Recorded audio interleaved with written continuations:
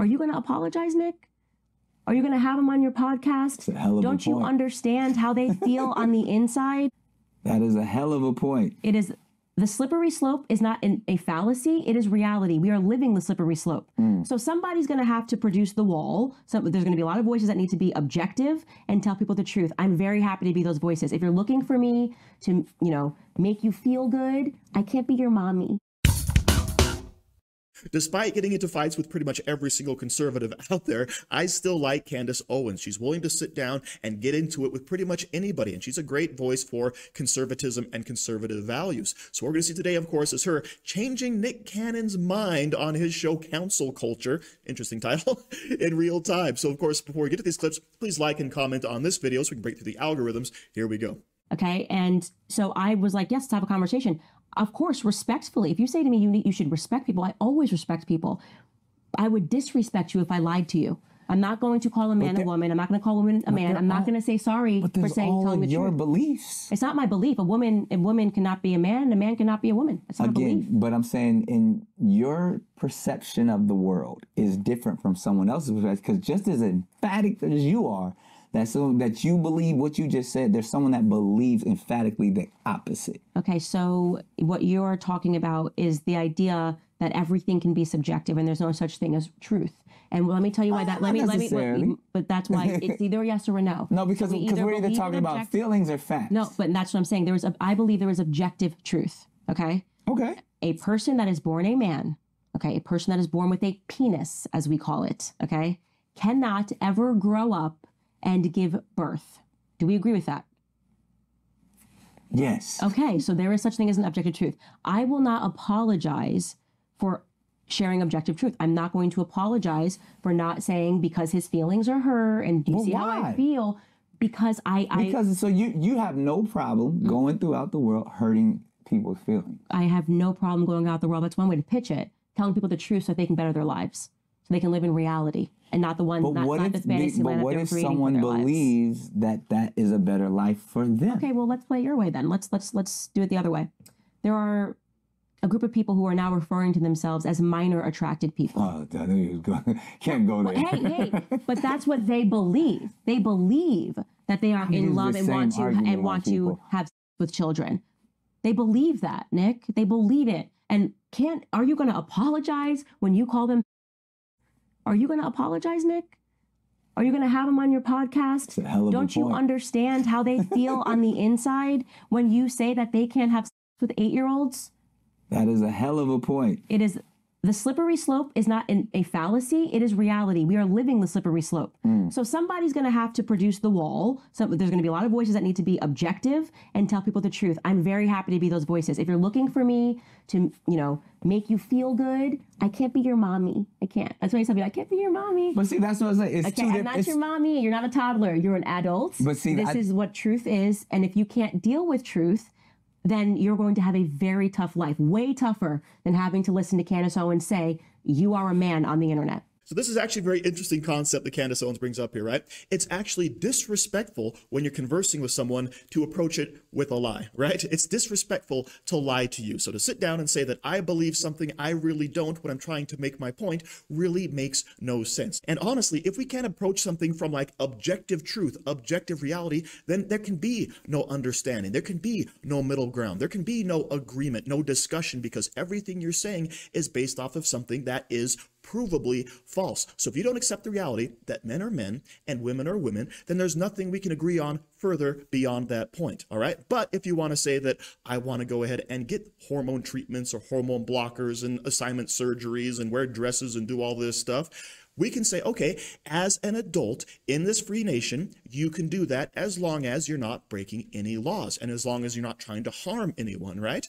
But if you approach it from the simple fact that you have to believe what I'm saying, even though what I'm saying is patently false, provably false, down to the chromosome false, then basically we can have no agreement, no understanding. And I love how Nick Cannon comes out and says, so wait, your objective here is just to kind of hurt people, right? You're going to go around hurting people's feelings. No, we're going to stand up for what is actually true, because lying about this doesn't help anyone. And I love how Candace actually turns this around and says, oh, what about all the minor-attracted people out there, right? Do you have to accept their truth, their reality? Because honestly, they're making the exact same arguments that all of the trans advocates are making. And Nick Cannon's like, holy crap, that's a really good point.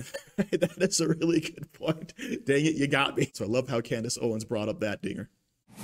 So, but again, in your ultimate goal, or is it, what is your ultimate goal? For my children to grow up in a world that is still dictated by reality and not feelings, because that's the thing. We are passing this world off. So you have to appreciate that we're now the adults. We're the adults in the room, right?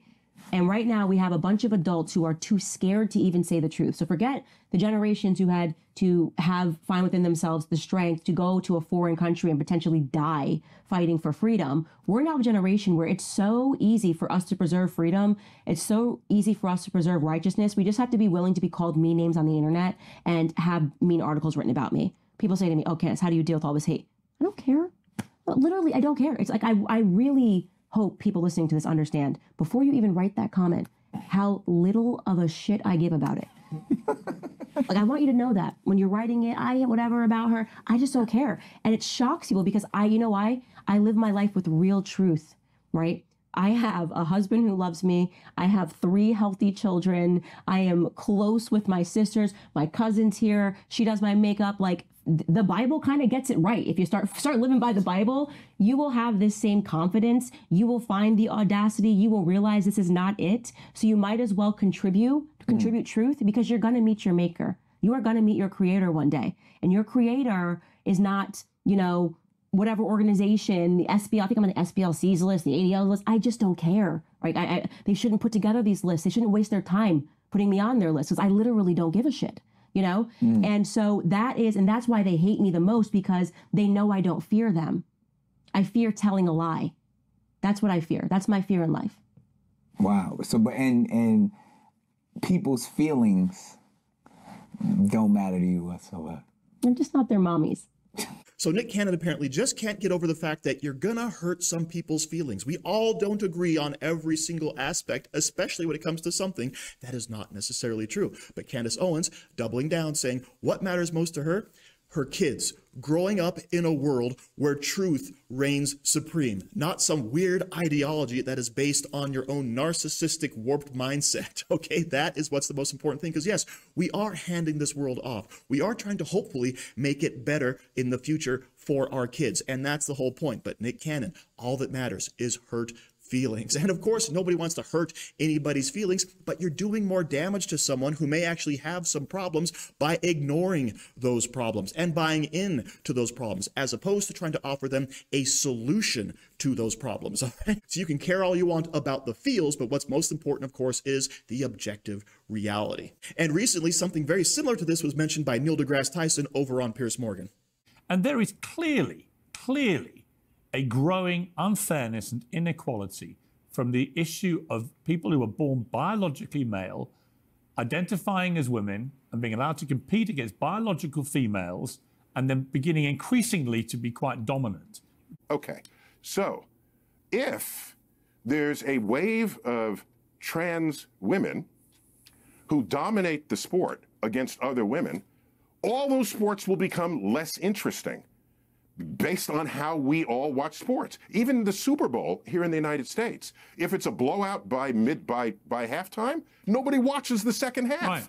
We watch it for the equality of the contest. Okay, so sounds like you agree all with me I'm saying is, like you said, wait, I'm almost done.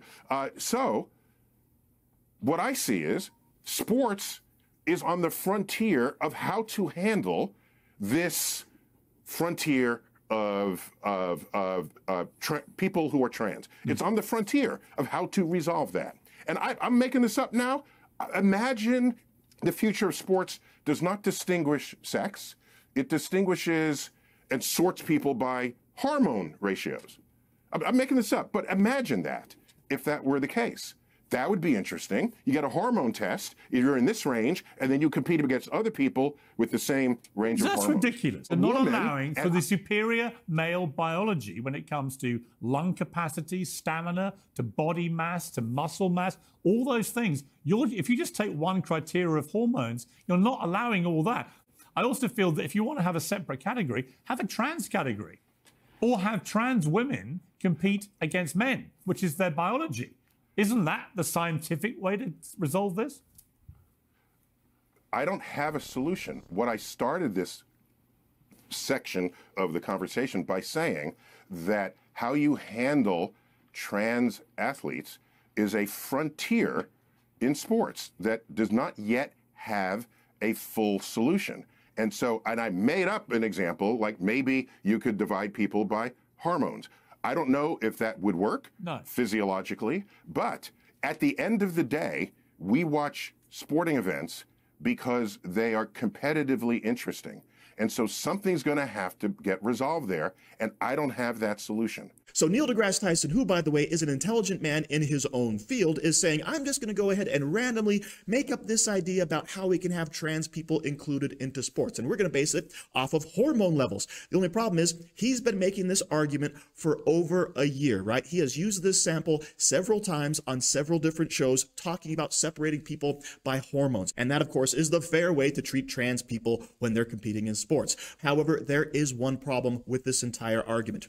Show me a trans man, and for all of us out there who are normal people, that is a girl pretending to be a boy. Show me a trans man who is competing competitively in any sport, right? Please show that to me. It does not exist. It's not happening. This only goes one way, which of course negates his entire hormone argument, okay? When this is only happening in one direction, you have to start to kind of think, maybe there is some inequality going on because we're ignoring objective truth, objective reality. And of course, Piers Morgan brings up a really good point. We should just have a separate trans category for people who don't want to compete against their biological sex, but instead want to prove their mettle against other people who are on maybe some type of hormone level like Neil deGrasse Tyson is talking about. So of course, the whole point is this: if we're going to have an honest discussion and try to come to a consensus and understanding, that must be based on reality. It must be based on facts, not on perception or thought models like Neil deGrasse Tyson is doing. So thank you very much for watching. Don't forget to like, share, comment, subscribe, and stay safe out there, people, because they're coming after you.